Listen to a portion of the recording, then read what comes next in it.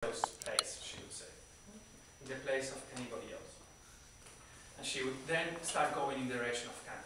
For Kant, Wait, just real quick.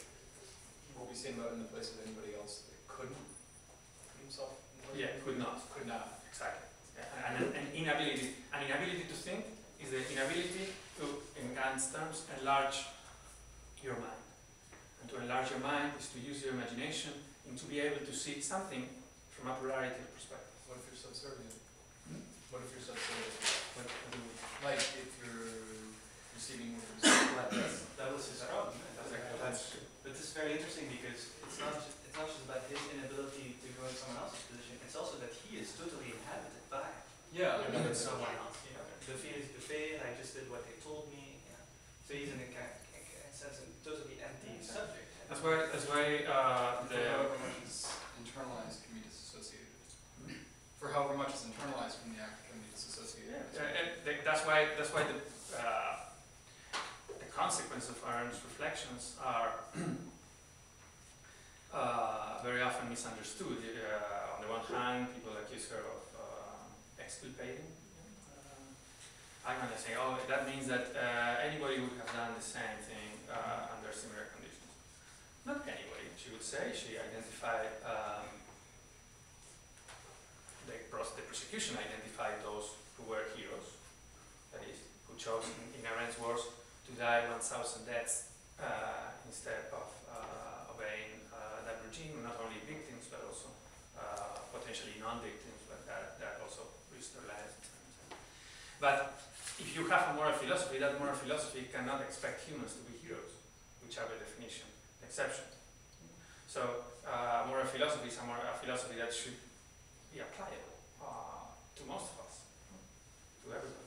So in a way, the consequence is not to exculpate Eichmann, but to make sure that we learn from the experiences that we ought not to accept the creation of the same conditions. I don't want to get into too controversial, but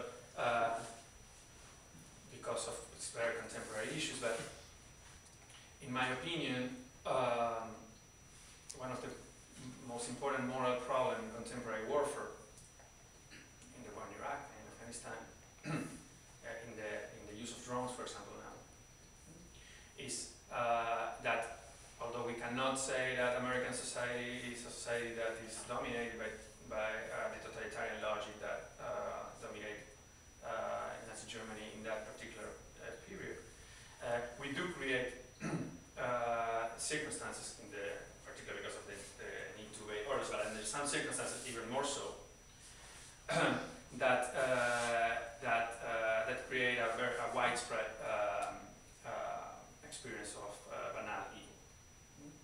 You can just see, I invite you, if you want a research of this, I just invite you to do some research about the stories that are coming from the use of drones in contemporary warfare and the decision making that is involved. It was just in the LA Times of the other day, a very good story about that.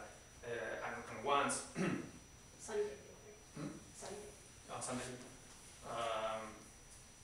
about a decision made in Austin, or that several children killed, etc., and